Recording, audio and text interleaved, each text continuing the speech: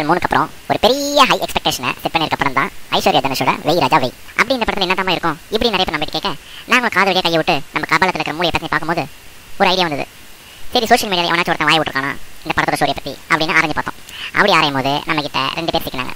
அந்த 2 பேர் தான் கார்த்திக், கௌதம், மனோபாலா. மனோபாலா என்ன சொல்லியிருக்காருன்னா, ரூலேன்ற கேம்லிங் கேமில் நடக்கிற பித்தலாட்டத்தையும் ஊழலையும் பற்றின கதைன்னு சொல்லியிருக்காரு. கௌதம் கார்த்திக் என்ன சொல்லியிருக்காருன்னா, அவர் ஒரு நார்மலான காலேஜ் கோயிங் பையன், பட் அவருக்கு ஒரு அசாத்தியமான திறமை இருக்குது. அந்த டைலாக் சொல்லும்போது ஒரு கப்பில் சில நம்பர்ஸ்லாம் காமிப்பாங்க ட்ரைலர்ஸில். அதையும் விஜயம் வச்சு கால்குலேட் பண்ணி பார்க்கும்போது from the trailer we already knew that this movie is something related with gambling story.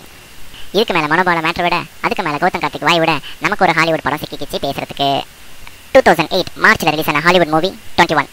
இந்த படத்தோட ஸ்டோரி என்னன்னா, 48308950 மல்டிப்ளை 38509050. இதோட ஆன்சர் சொல்லுங்க பார்ப்போம். சொல்ல முடியாதுல்ல. ஆனால் இந்த படத்தில் வர பைபிள சட்டுன்னு சொல்லிவிடவுல. என்னதான் பெரிய பருப்பாக இருந்தாலும் ஹீரோக்கு ஒரு பிரச்சனை படத்தில் வந்தே ஆகணும். அப்படி வர பிரச்சனை தான் அவருக்கு டியூஷன் ஃபீஸ் கட்ட துட்டிலே.